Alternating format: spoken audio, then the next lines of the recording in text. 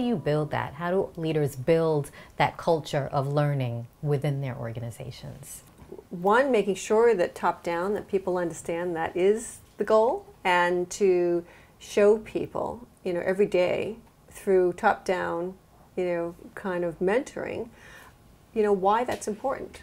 And, for us, a lot of, Cisco's a company with a lot of healthy paranoia. We're always thinking about who's our next competitor, how is Cisco going to get trumped in the market. We're always trying to outthink everything that's going on around us because we're in a hyper-competitive space. And likewise, we have customers who are thinking the same thing about their spaces. So by just communicating to people that, hey, nothing that is here today can be guaranteed in the future. You need to be able to constantly be thinking differently about that and looking outside of yourself, looking outside of your organization for information that's going to show you what's actually happening out there, right?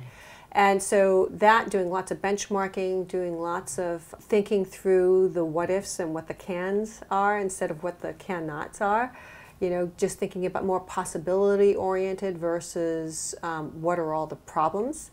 That is something that I think comes with top-down kind of leadership. You really need to have an environment that supports that. I will say that you can develop that in pockets, though. It doesn't always have to be the CEO on down. Sometimes you can take a group with a great leader and start it there. And then what you find is that if you can build it in a pocket of the organization, then you can have that leader show everybody else how they did it, and then sometimes you can merge it up. So it can happen, sort of bottoms down instead of tops down, but it's always better if you have a leader out in front saying, what if?